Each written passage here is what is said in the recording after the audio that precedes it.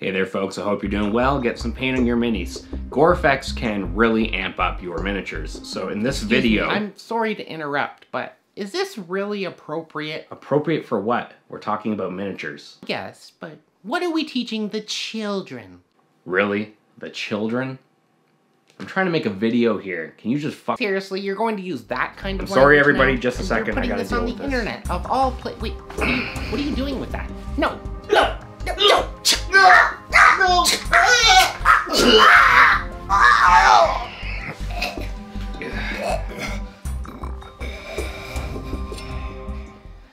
Sorry about that, folks. So, as I was saying, gore effects can really amp up your miniatures. So let's take a look at how to achieve that. But first, you need to make sure that your miniatures are painted up to the level that you want to achieve for your end result. So let's get to it and paint up our minis. We're gonna do a montage! And if you don't want any of that nonsense, you can just click the timestamp in the description and get straight to the blood and guts. So let's do it.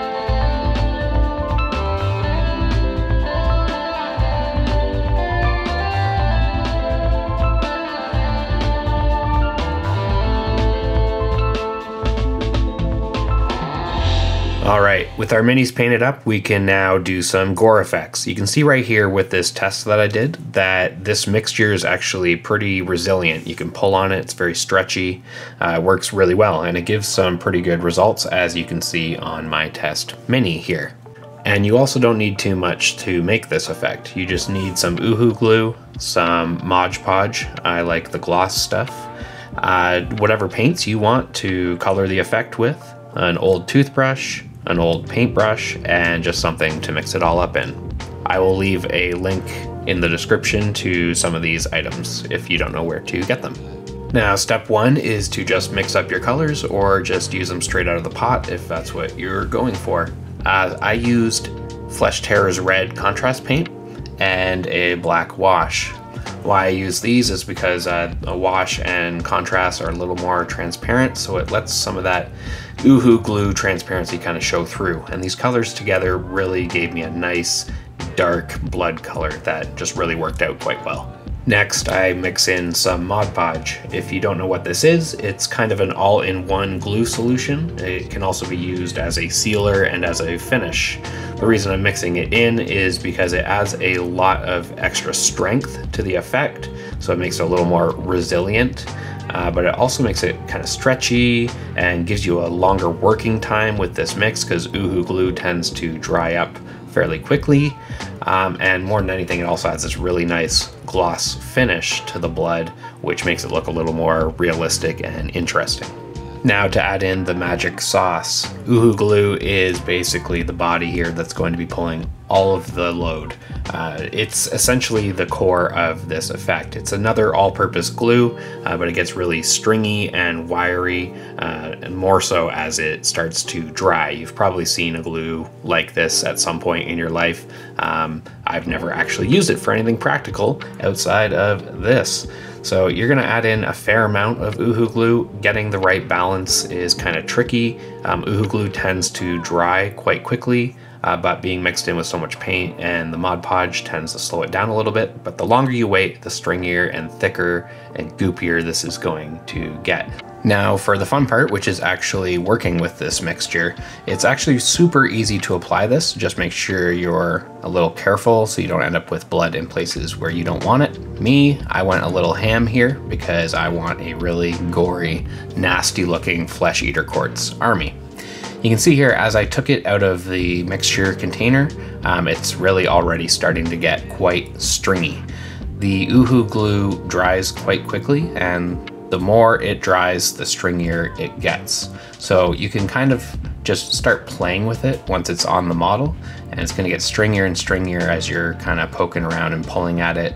So you can start to do more interesting things as it begins to dry. Or if you just want big wet blobs everywhere, then you can kind of just slap it down and leave it if you really want to. But me, I wanted little strings of blood kind of all over the place just to have some fun dynamics on my models. Now, you can do anything with this stuff really, just depending on the consistency that you have created and the colors you have used to create your concoction. So you could use this for things like slime. If you made it green, you could leave it clear and use it for saliva coming off of big monsters' teeth and stuff like that. Really, it's quite easy to work with, and it just takes a bit of time to kind of figure out the consistency you need and the right kind of mixtures and everything. But once you have it, boom, super easy. Now, you may or may not be asking, well, what is the toothbrush for? Well, back off, Hasselhoff, I'm getting to it. So essentially what this is for is to add some dynamic splatter effects on your miniatures. This is a pretty common tool in the hobby. A lot of you probably already know about this, but I figure it's important to mention for anybody that has not used it before. So essentially, you just dip it into whatever color you are wanting to put on the model. Make sure you put a fair amount on there, but don't be too heavy-handed. And then I would wear some gloves just so you don't get this all over your hands, but essentially you just pull back on the bristles with a finger and let those bristles fly forwards, and they will fling paint all over the model in kind of random patterns. You can even get a tool from, I believe, AK Interactive. They have like a splatter tool, which has different kinds of bristles all around it in different densities and stuff like that. And they create kind of different patterns, but I've found an old toothbrush works just fine. And since I'm wearing gloves and I get it all over my finger, I actually sometimes even just take my finger and kind of dab some of the blood off my glove onto the model too, to add some thicker points of splatter. So yeah, a useful tool, and one you probably already have laying around. Well, I guess that's pretty much it. Nice and gory. What do you folks think about these ghouls and boys? I think they turned out pretty well. I had a lot of fun working with these effects. It's always a blast to take a model that looks pretty good and then start adding in all kinds of neat little effects that really take it to the next level. I painted these guys up pretty quickly, 20 of them, and yeah, I couldn't be happier with my results. So yeah, let me know what you guys think. Alright, so I hope some of you found this video helpful. Let me know down below if you did or if you didn't. Maybe you have better ideas on how to create blood, guts, spit, gore, ooze, slime, all that stuff. It's all fun and I want to learn from you, and I'm always looking for better ways to do these things. Don't forget to like, dislike, subscribe hey. I notice it all. I'm still a smaller channel and it's super appreciated. And until next time, paint today for a better tomorrow. Peace out.